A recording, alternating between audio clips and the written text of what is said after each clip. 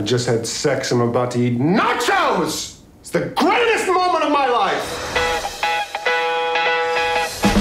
Oh, did you guys meet? Wallace, Hi. This is my cousin Chantry. Thank you for being so gracious in victory. I'm gonna give you my number. We should hang out. Yeah. My boyfriend will be worried about what happened to me. So, friends? Yeah, why not? All right. Friends.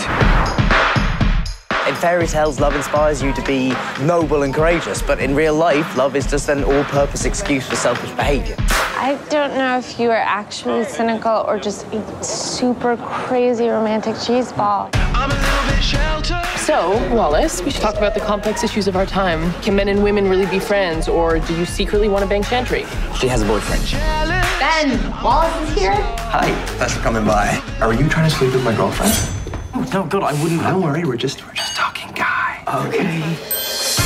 You can't interact with a woman without sex screwing it up, but I can because I'm a grown-up. And it's so adorable that you really believe that. You okay? I'm sorry. You look fine. So, this Wallace guy? We're friends. I already called dibs on him. Dahlia, you barely know him. I would like to try on that dress. It's a size 2. Are you a 2? I'm a 2. Wallace! Yes. I need you to come in here. What? I'm kind of stuck. Are your eyes closed? Yes.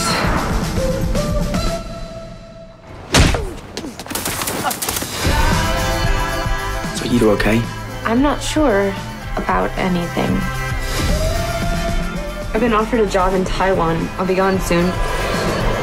It's very easy to be cynical about love until you've had that instant connection. If you're lucky, it happens once in a lifetime.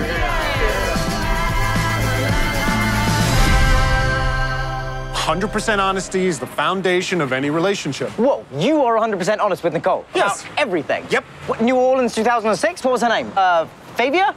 Yeah, she did look like a woman, to be fair. 99% honesty is the foundation of any relationship. Hey, what's happening, movie fans?